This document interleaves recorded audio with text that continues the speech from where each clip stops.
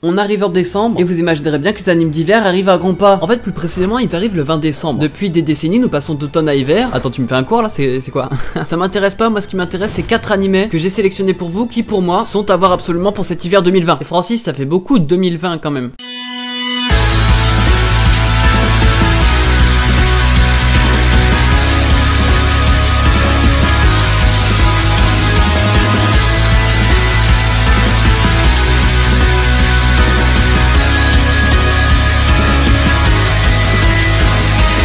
Allez, salut à tous les gens, c'est RushManga, je vais parler de 4 animés à voir absolument pour cet hiver 2020. Il y a du très lourd, mais cette saison n'est pas aussi bien que la saison dernière par exemple. Comme d'habitude, le like si t'as aimé, ça fait plaisir et ça aide beaucoup. Tu mets en commentaire ce que t'attends pour la prochaine saison. Allez aussi, viens me follow sur Instagram pour qu'on ait les 10 000, pour que je sois riche et célèbre. Attends, pourquoi tu dévoiles nos stratégies à tout le monde? Pourquoi je sois humble et respectable?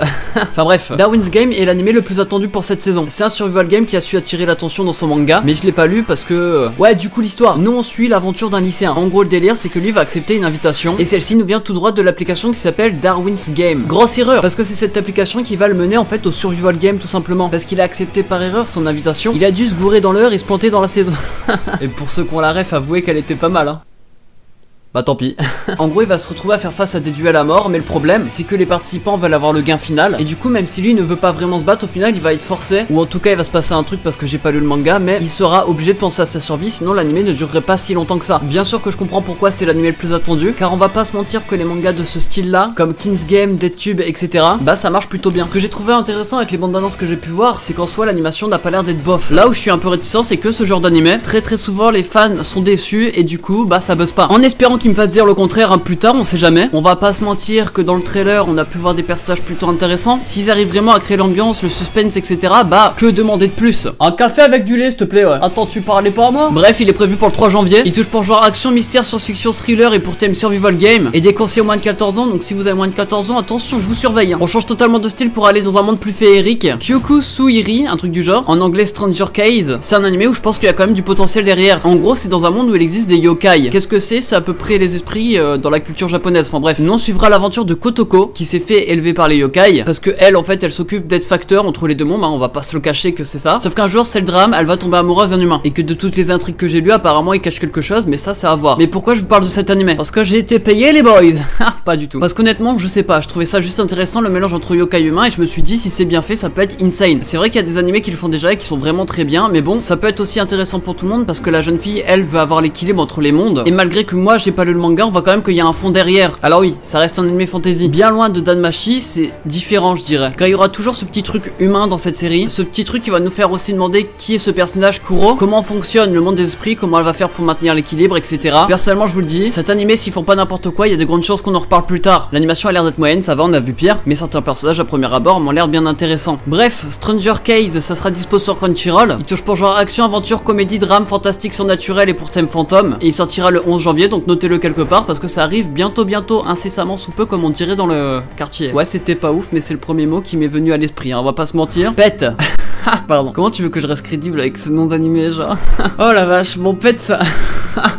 Excellent, excellent, je suis mature de fou, ça fait plaisir. Pet c'est un animé, mystère psychologique seinen et c'est peut-être l'animé que j'attends le plus parce que waouh. Et si vous ne le savez pas, psychologique seinen c'est mes genres préférés. En plus de ça, il y a du drame, il y a du mystère. Enfin bref, ça va être exceptionnel, je vous le dis. Les pets c'est quoi ou l'épée, je ne sais pas. En gros, c'est des gens qui arrivent à manipuler la mémoire et les souvenirs des gens. En contrepartie, plus ils utilisent leurs dons, plus ils sombrent du côté obscur. Vous imaginerez bien qu'il y en a qui sont mauvais et qui l'utilisent pour faire le mal, alors que d'autres, malgré qu'ils soient mal vus par la population, ce qui est normal, sont utilisés pour résoudre des enquêtes, etc. Et à noter, gros progrès exceptionnel, je n'ai pas ri en lisant le nom de l'animé. J'ai pas lu le manga encore une fois, j'ai vu les extraits, j'ai vu l'ending, enfin bref, il a l'air d'être exceptionnel. On a là une animation plutôt mature, couleur sobre, carré design particulier, tout ce qui est accrochant pour un seinen. Par contre dans l'ending, j'ai l'impression que quelqu'un se transforme en homme poisson. Est-ce que c'est un rapport avec le titre? Je ne sais pas. C'est tourné ça sur une scène dramatique, donc à mon avis c'est peut-être le facteur qui fait quand t'as utilisé trop ton pouvoir, tu vois ou pas. Et je dis ça mais je sais pas du tout, hein. J'ai pas lu le manga, je le rappelle, c'est juste des spéculations. J'aimerais bien retrouver la magie de plusieurs seinen que j'ai regardé parce que c'est très rare de voir des bons seinen sortir. Il y en a eu des très bons récemment mais pas à la hauteur de Death Note, 91 One Days, etc. Si un jour quelqu'un arrive à leur cheville, je fais un marathon pour récolter de l'argent et leur donner, parce que ça serait incroyable. Ça sort le 6 janvier, il touche pour genre drame, mystère, psychologique, seinen, surnaturel et pour thème crime, pouvoir psychique. Encore déconseillé aux moins de 14 ans, ceux qui ont moins de 14 ans dans cette vidéo, je suis désolé. En vrai, déconseillé, ça veut pas dire interdit, mais bref, je suis clairement en train de vous inciter à regarder, ouais. Ça s'appelle PET, c'est tout simple, PET. Le dernier animé ressemble vachement à un animé que vous avez déjà regardé, enfin perso je trouve. Ça s'appelle Somali Tomori no Kami-sama, donc Somalie et l'esprit de la forêt. Et pour moi, il ressemble vachement à Maotsukai no Yome, mais en plus nul quoi, on va pas se mentir. En gros, c'est un monde dominé par des créatures. Du coup, les humains, eux, vivent cachés, vous m'aurez compris. C'est soit ça devient des esclaves quoi. J'avoue que d'un point de vue superficiel, on pourrait incroyable comme t'aimes raconter ta vie. Ceux qui veulent écouter jusqu'au bout, lève la main. Bon bah je vois personne, du coup ça marche pas. Bon bref, nous on va suivre l'aventure d'une petite fille qui est un humain en fait tout simplement. Et celle-ci elle a la chance de croiser la route un jour d'un golem, plus précisément un gardien des forêts. Vous imaginerez bien que les deux, bah en fait ils vont créer un lien. Vous savez ce genre de truc inexplicable par la science etc. C'est exactement ce qui va leur arriver et eux vont voyager à travers plusieurs contrées. Et nous on bougera peut-être pas notre canapé mais on va suivre leur aventure, ce qui est déjà pas mal quoi. Bref, cet animé, l'histoire non. L'histoire ne ressemble pas à l'anime que je vous ai dit mais dans le principe ça commence à peu près pareil. Ce qui est bien c'est un slice of life fantasy et ça j'apprécie de fou. Ce qui est moins bien c'est les cartes design des personnages. On a l'impression que c'est assez enfantin alors que pas du tout. Enfin j'espère, sinon je vais devoir le regarder. Non je rigole. Ouais je me justifie parce que je m'autoclage donc c'est pas ouf. Ouais ça va sinon. Ouais pas mal, moi ça va bien. Enfin bref cet animé j'espère du bon, j'espère un monde fantasy et bien beau. C'est le seul point positif pour eux parce qu'il n'y a pas de combat, il n'y a rien de tout ça. On va juste être plongé dans un monde qui pour nous paraît horrible. Et c'est là où on va comprendre la beauté de celui-ci. Vous allez voir que ça va être quand même un chef-d'œuvre, enfin j'espère. Je vais guiller tellement fort. Bref, Somalie et l'esprit de la forêt qui sort le 9 janvier, qui a pour genre drame, fantastique, fantasy, slice of life et pour thème amitié, nature et quotidien. Et si vous dites que cette vidéo sort vachement tôt, c'est parce que j'ai déjà mon planning pour la suite, vous comprendrez. Bref, on a parlé de 4 animés à voir absolument pour l'hiver 2020 et comme d'habitude, si t'as aimé, tu peux lâcher un petit like, ça fait toujours plaisir et ça aide vachement. Un petit commentaire avec l'animé que t'attends toi aussi, c'est pour le référencement, ça aide beaucoup aussi. Quoi? On a toujours pas 10 000 followers sur Instagram? Non, en fait, je vais pas, ouais, t'as compris, va follow quoi.